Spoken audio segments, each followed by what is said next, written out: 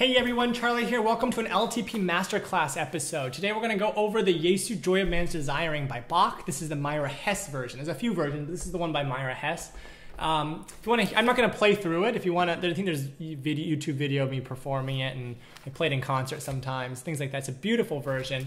One of my favorites of this, I think it might be my favorite of this, a favorite version, arrangement of this piece. But it's a cool version, and I thought I'd just go over some ideas with you if you guys are working on the piece or interested in learning it and things like that. An LTP Masterclass is a Learn to Play Masterclass. There's a bunch of other episodes up, I think, on different pieces, but basically a Masterclass is usually when I go to like a college or conservatory and I teach a piano lesson in front of an audience to a student. Now there's no piano student here, but I am going to just kind of play through parts of it and give some ideas about how I approach this piece. And so it might be helpful for you guys if you're learning it or working on it or anything like that. So let me know in the comments below. Have you played this version? Do you like this version? What do you think of this version? Whatever. If you have any comments, questions, do all that in the description below. And in terms of, yeah, I think that's about it. Oh, in terms of liking and favoriting and subscribing, that's right. Be sure to do that. All right, so let's give it a go. This is the Jesu, Joy of Man's Desiring by Myra Hess. It's short. It's only 4 pages long, and memorizing it can be a little bit tricky just because there's kind of repetitive parts and they change a little bit. But there's many ways of playing Bach. I've heard people do it super fast, and then some people play super slow. Maybe not that slow, but I tend to like it a little on the slower side, but not dying, So in this piece, everyone knows the Jesu, Joy of Man's Desiring, so this is just an arrangement of it for piano. You want to have that, it's almost a religious kind of a calmness in it, right? So you don't want to be like all over the place. It doesn't really fit. It's not so much that. It's more almost like, you can almost think of it as like Gregorian chant in a way, or maybe it's imagine an organ playing it in a big cathedral somewhere, and it's very kind of solemn but simple in its beauty. Sorry about that, folks. We had a little bit of a technical issue and my camera fell off the light. So there we go. Let's get on with it. All right. Why am I talking like that? Let's get on with it. All right. So, so it's kind of this calm, almost, you can almost think of like Gregorian chant or something. So.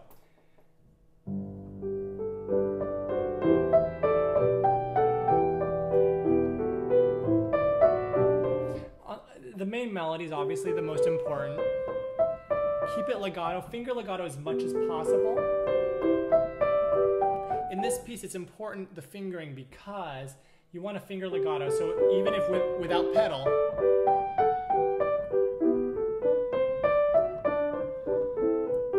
you want to be able to have it be as legato as possible.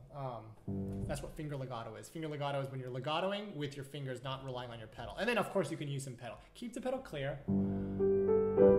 Throughout the piece, it also has this middle line. So you have the bass, and then you have the top, and then you kind of have this middle accompaniment line that has almost a secondary counter melody in it as well, or something like that, right? So that kind of a thing. Sorry. Something like that. So it goes.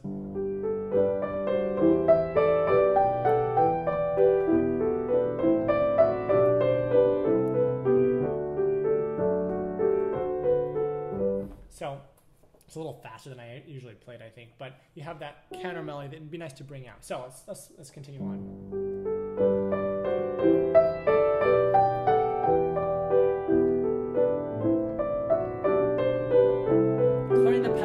Once every main beat, I believe.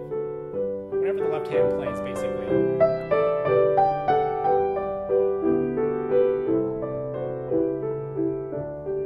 Coming down. Main melody is in the left hand, the tenor voice. staccato as much as possible. Keeping the harmonies clear. And then this comes back.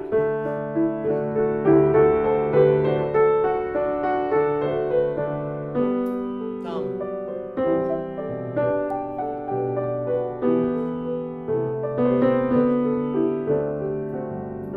Now, you want it to be deep. You don't want it to be... So, be controlled in it, push down deep into the keys. Imagine the keys going further down than it actually does. And when you're playing, you know, weight your left hand to the top. Almost tip it almost even more. Just weight it to the top so like the top almost plays before the bottom does. I mean, you don't want it to be, don't do that, but like you can weight it to the top and it'll help bring that out, the melodic line out.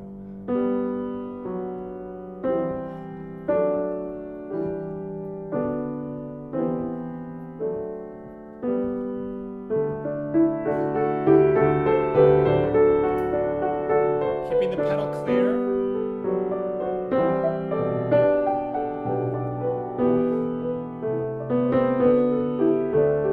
Back home. Same as the beginning essentially. More than the first time, a little bit more confident.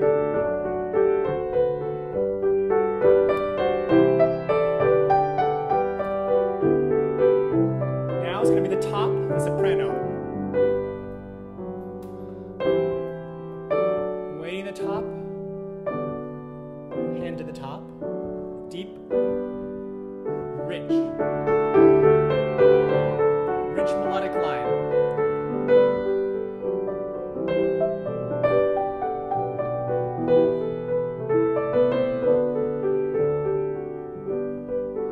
Take a little time. Some people say no, play straight through things. I like to take time. Within reason. Even more than before, I think, because you're going to the middle section where there's going to be a key change. Here. Middle voice. Poco forte.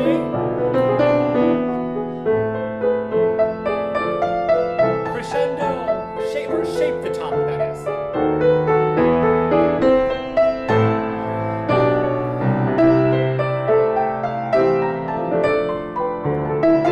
Bring out the melodic line.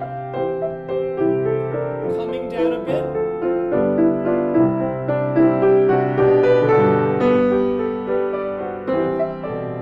Back to the middle voice.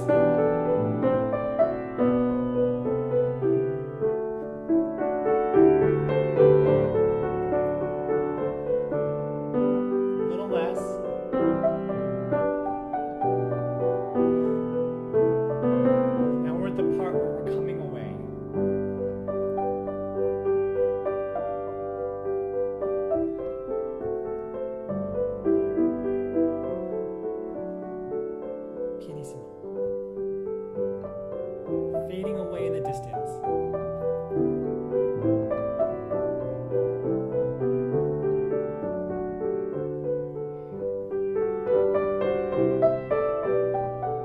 Ritardando. It's not written, but I think so.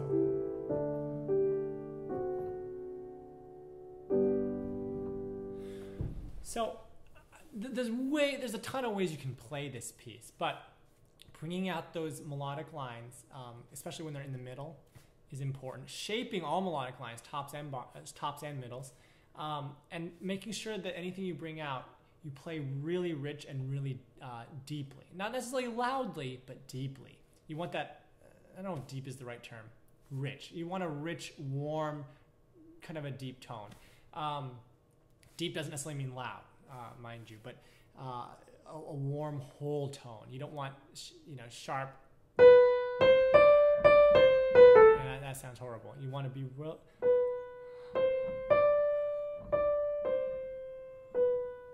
You want it to be shaped, melodic, and very, very rich. Anyway, I hope that's helpful. What do you think of this version of this piece, the Myra Hess arrangement? I think it's a cool one. Let me know in the comments below. Let me know if you played it. or any other versions that you played. So thanks again for watching. Be sure to like, subscribe, comment, and all that good stuff on all the social media everythings, and I'll see you guys in another video. Take care. Bye-bye.